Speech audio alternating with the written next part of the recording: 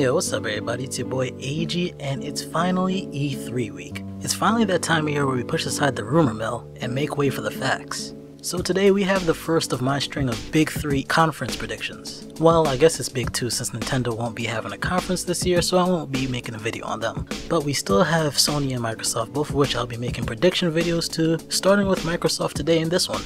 Just so I don't lose anybody, the format that I'll be using for these predictions is pretty simple. First half of the video we'll be talking about games that we actually have a chance of seeing in the conference, while in the end half of the video I'll be trying to get a little bit more creative with my predictions, but I won't go too overboard. Everything will still have a chance of being shown. Cool? Good. So for my first prediction, I'm pretty sure we'll see Microsoft open up strong with Gears of War 4. As a big Gears fan myself, I do hope we see something that gives us more of a reason to buy the game, more than it just being another installment into the franchise. Consumers really need a reason to pick up or hold on to their Xbox Ones. And if Microsoft comes with some fire this conference, starting with a good showing from Gears 4, I'm sure they could turn a few heads in their direction.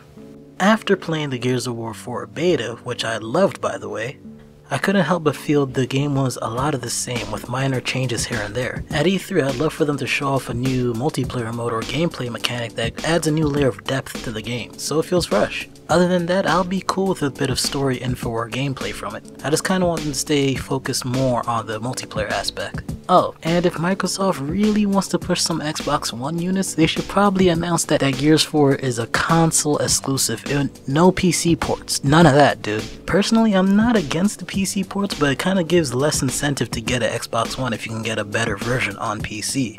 So to keep the ball rolling from what Gears left off, I think Microsoft will follow up with Scalebound. If not after Gears, it's gonna appear somewhere in the conference. That game better appear. I'm no damn psychic. I'm not here to predict when the game is gonna pop in the conference, but it's gonna be there. But hopefully we get some more info on the game's story or dragon gameplay, because we don't really know anything. But I guess we do know that the game was supposed to have some kind of multiplayer. I just hope that we get some kind of juicy info on this game, especially since it was delayed until next year. Just a final note on it, I pray this game is optimized better than last year, because last time we saw it, it was dropping so much frames. Like, it was rough. I couldn't help but think that the game was not ready to be shown, but Microsoft needed something to show last year. So moving right along, of course we're gonna hit that part of the conference where we're just gonna like chill out for a bit, and like the games that are shown, they're just okay. I'm of course talking about the part of the conference where we'll see Battlefield 1. Don't kill me. Since you guys already know Sony's gonna have Call of Duty on lock at their conference, it's pretty much a no-brainer to expect Battlefield at Microsoft's. In their presentation, of course, we'll get like a multiplayer match demo or a story mode segment. And I wouldn't dismiss the chances of Microsoft just kinda stuffing a new Forza game right after Battlefield. You know, just to combat Sony's Gran Turismo game. Hold up, is there a new Gran Turismo announced? I don't know.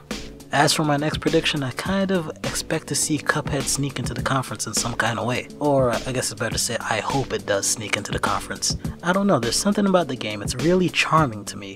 As an animator, I can appreciate the work and style the devs put into the game. Heck, Microsoft bringing up Cuphead could signal a chance for them to resurrect the Summer of Arcade. I feel that Cuphead could be a great flagship title for that, though that might just be wishful thinking. Another game I'm sure will have its time on stage is Crackdown 3. I was never a fan of the series myself, but I won't pretend like the demand for this game from its fans wasn't there.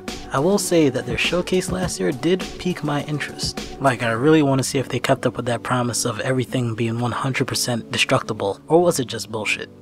Alright, I think I covered all of my realistic predictions for Microsoft's conference, but now let's get a little loosey-goosey and get a little creative with our predictions and move on to the final prediction. So to be honest, after sitting for a bit, I really couldn't come up with any crazy ideas for Microsoft's show, besides maybe two things.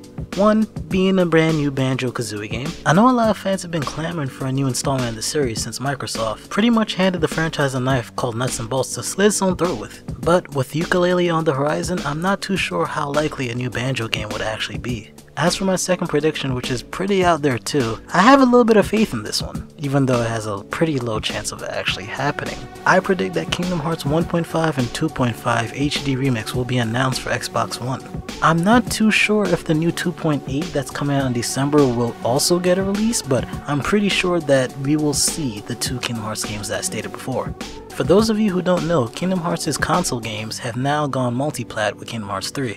I feel that Kingdom Hearts 3 coming to a console that doesn't have the original numbered games doesn't make much sense, especially if those games were already re-released for current gen hardware. Yeah, games have had franchises cross platforms without the rest of their franchise coming along too, but I feel Kingdom Hearts, as heavy as a story experience it is, Square has no choice but to fill in the crowd they've already expanded to on what happened so far, you feel me? Now for my final prediction, which I think will be Microsoft's closing game for E3 2016, ReCore will make its appearance once again. Of course we won't get a release date or anything crazy like that because Kenji Inafune will find some way to delay it. My condolences to the Mighty No. 9 backers.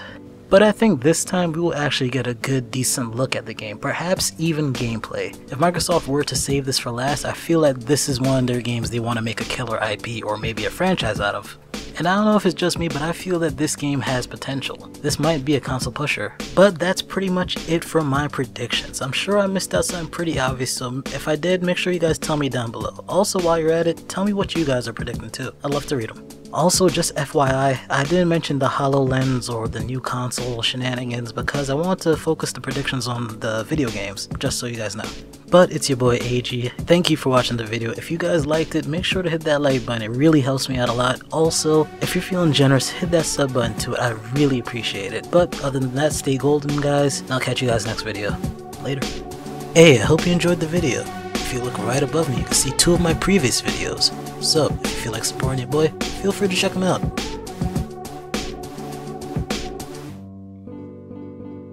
It's okay. Take your time. I'll just be right here when you're ready to watch them.